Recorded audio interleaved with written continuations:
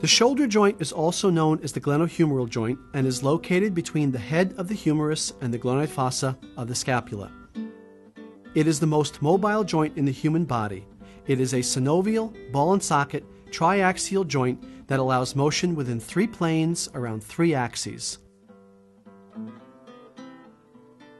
Flexion and extension of the arm at the shoulder joint occur within the sagittal plane around a mediolateral axis. Beginning in anatomic position, the client flexes the arm at the shoulder joint. Flexion is an anterior motion of the arm.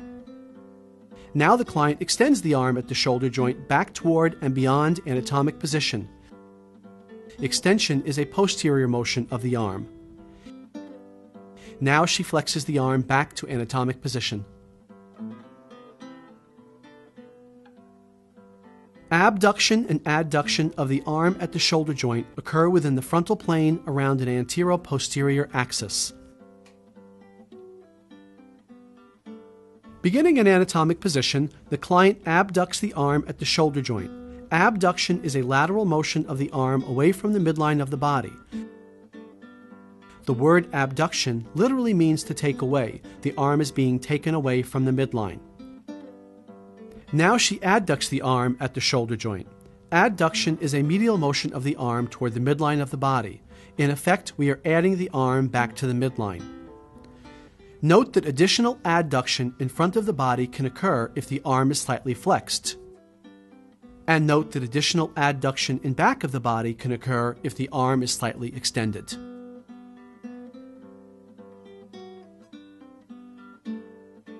Medial rotation and lateral rotation of the arm at the shoulder joint occur within the transverse plane around a vertical axis. Beginning in anatomic position, the client medially rotates the arm at the shoulder joint. Medial rotation turns the anterior surface of the arm toward the midline of the body. Now she laterally rotates the arm at the shoulder joint toward and beyond anatomic position. Lateral rotation turns the anterior surface of the arm to the side, away from the midline of the body. Now she medially rotates back to anatomic position. The terms horizontal flexion and horizontal extension are special terms used to describe horizontal motions of the arm at the shoulder joint that are anterior and posterior in direction, with the arm first in a position of 90 degrees of abduction. These terms are useful to describe many motions that occur in sports.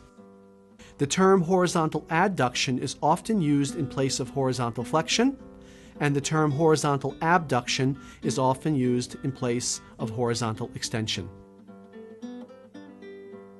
Beginning with the arm abducted at the shoulder joint 90 degrees in the frontal plane, the client horizontally flexes the arm at the shoulder joint. Now she horizontally extends the arm at the shoulder joint back toward and beyond the beginning position. Now she horizontally flexes the arm back to the starting position.